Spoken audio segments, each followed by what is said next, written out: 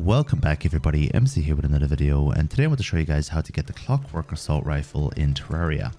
And you get the Clockwork Assault Rifle by killing Wall of Flesh. It isn't a guaranteed drop, but I would 100% get it in every one of my playthroughs, as it helps you to survive hard mode, especially when you're playing master mode. And it does a basic amount of damage, 18 range damage. It's a 3-round shot, but it only consumes the first ammo, so you get to triple the amount of ammo that you have. If you're not using the endless musket pouch and you're using things like crystal bullets and meteor bullets, for example, it's very good to cut down on the farming, so you don't have to go farming for these items as often. Very useful, does good damage, got a good shot speed.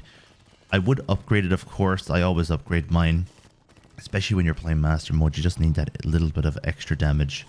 But it's just so useful for taking out normal mobs and for some of the earlier bosses in hard mode.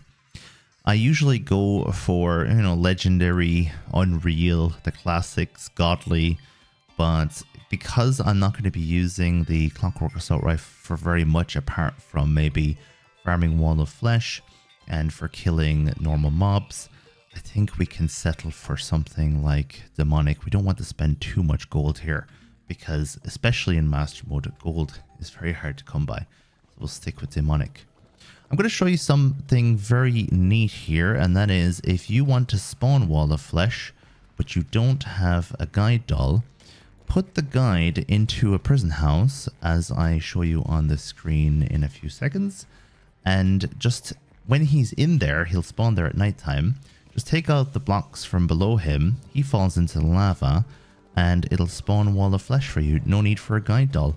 So if you're ever looking for guide dolls in this game and you just can't get them anywhere, do exactly what I just did there, and you'll be able to spawn Wall of Flesh without having to worry. And honestly, I find it quicker and more fun to put the guide into the lava himself anyway, especially since it takes him a couple seconds before he dies. That way you have a couple of extra seconds to get your buffs ready and to make sure you're maximum health. Now, most of you guys know how to kill Wall of Flesh. I'm pretty sure anyone who's played Terraria has already fought Wall of Flesh.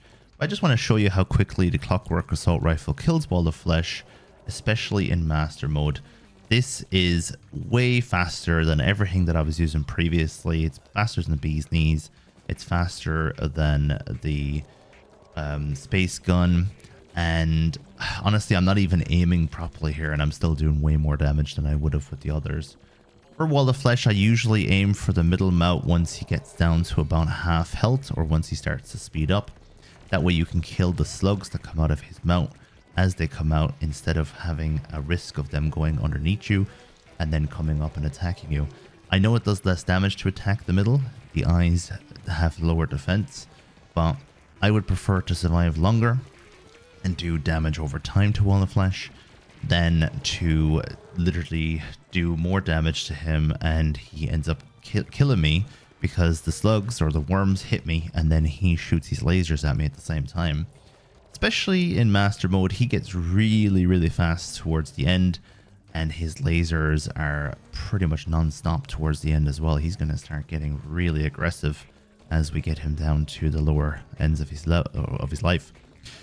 So when it comes to the Clockwork Assault Rifle, I have used this product every single time in my playthroughs for God only knows how long. And I honestly think that I have never found an alternative that's just as good. But I think there is one particular item that I get after Clockwork Assault Rifle that is slightly better, and that is the ice bow. So I'm going to show you how to get the ice bow in the future. The ice bow is something that you'll probably get using the Clockwork Assault Rifle, but once you get the ice bow and you have the endless quiver, you are going to be doing so much damage and just so much DPS to your enemies, and it's so spammable as well. So I suppose the order that you would get things in is the assault rifle, and then get the ice bow, and then get maybe the Daedalus storm bow. If you use the ice bow, you might even be able to skip the Daedalus storm bow. I've only recently discovered the ice bow. As you can probably tell, I'm very fond of it, and I didn't even know that it was that powerful. I never used bows at this stage of the game, but yeah, now I have been convinced that it is definitely worth it. And when it comes to the Clockwork Assault Rifle itself, I'm going on about the bloody bow.